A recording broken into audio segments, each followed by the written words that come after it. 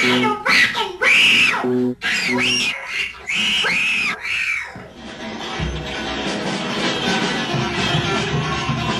we first heard about the rock and roll camp for girls, it was like, I think anybody would be like, indie rock goddesses teaching 8-year-olds guitar.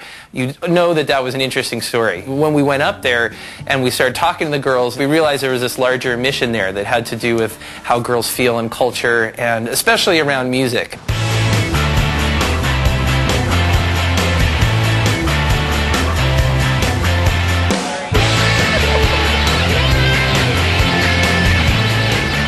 The camp is a week-long session. It's run completely by volunteers.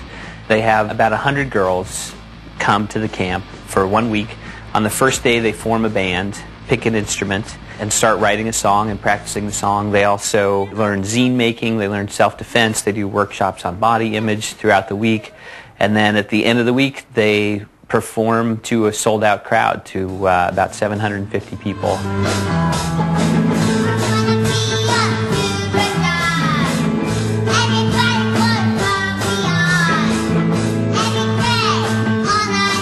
We started realizing that there was this whole other story here that had to do more with how girls were perceived in culture, and music was sort of this metaphor for this larger story.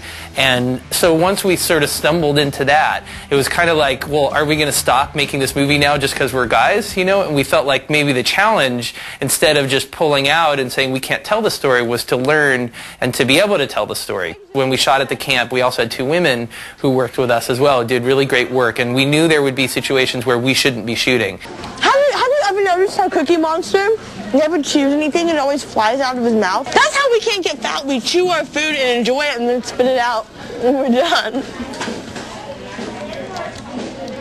No? Everywhere you turn, every magazine you open, you walk out here and a bus will drive by and there will be a thing on the side that shows a half-naked woman, super skinny, airbrushed into perfection. And as Laura says in the movie, you know, every time I open a magazine or something, you know, I have to like pluck my eyebrows, lose 10 pounds, get, you know, tone my arms, all this stuff, and it's impossible to do all of that stuff. And so what it ends up doing is creating this sort of poisonous atmosphere for girls at a really sensitive time, which is sensitive for all of us. Oh, killer. You were right. Okay. See, that's the one thing that girls do so many times.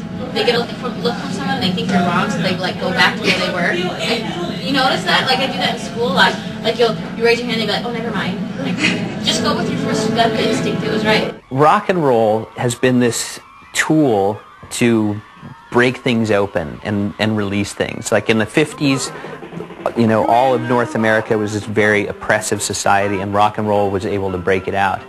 And now girls are living in a much more oppressive society than I ever realized, and I feel like that I've ever really experienced.